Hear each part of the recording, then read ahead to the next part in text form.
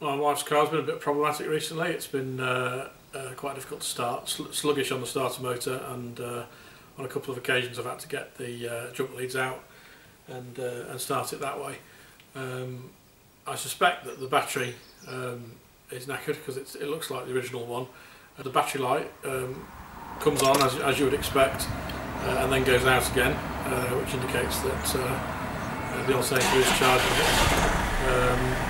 If you drive around for an hour or so, it takes some charge, but then overnight it seems to die off. So all of these things kind of point to it being the battery, but it's worth doing a couple of checks to make sure it's not another component before running out and buying an expensive new battery. So I'm just going to do a quick check on the alternator, make sure it's not that, and then going to test the battery to establish that it's that.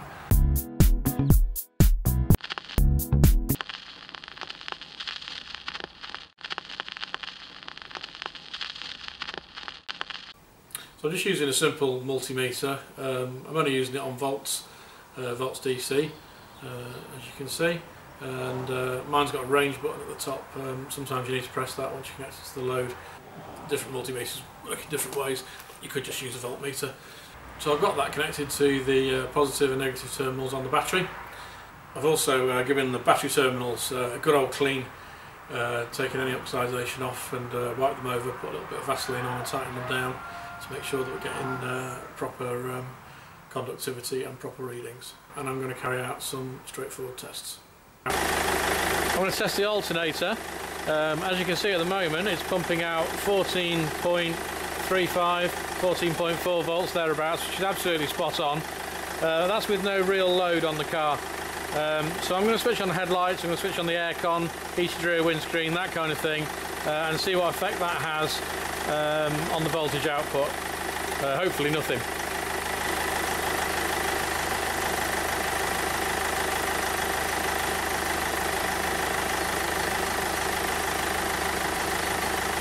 Yeah, and that's good news. That's about 0.15 of a volt difference. That's with the headlights and the high beam headlights, air conditioning, heated rear windscreen, all running at full. So I think we can safely say that the alternator is good. I had to jump start the car before I brought it over to the shed, and since then I've driven the 5 miles here, and then I left it running outside here for about an hour, and as you can see there's nearly 12.5 volts in the battery. And obviously that's not the full story. I strongly suspect that when I turn the key the voltage is going to drop massively, probably down to about 5 or 6 volts, and that would indicate that the battery is at fault. So I'm going to go and crank the engine and let's see what happens.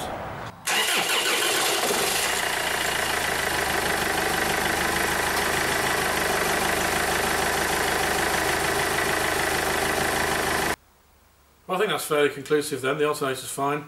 The battery is dipping down in voltage quite spectacularly on cranking. It was down to about 8 or 9 volts, which I think demonstrates that it's on the way out. So I think it's a fairly safe bet that a new battery is going to cure this. So I'm going to go and buy one. Okay, I'm back with a new battery. I'm just going to take the old one out. It's worth mentioning at this point that when you take the battery out, you should always disconnect the negative terminal first and push the cable well out of the way. The reason for doing that is that if you were to disconnect the positive first and the back of your spanner caught onto the bodywork or the engine or somewhere, then you could earth through the body back to the battery, and you could have a big flash or an explosion or a burn. So always take the negative lead off first. Obviously it goes without saying that when you put the battery back on, put the positive lead back on and then put the negative lead back on secondly, so that you minimise the risk of any kind of short circuit. That's the new battery fitted to the car, and as you might be able to see, it's showing 13 volts. It was supplied fully charged, so that is to be expected. I'm going to start the engine now, and what should happen is that there'll be a very slight decrease in voltage for a second or so, and then it should rise to approximately 14.4, 14.5 volts where it should stabilise, and if that's the case, then we're good to go.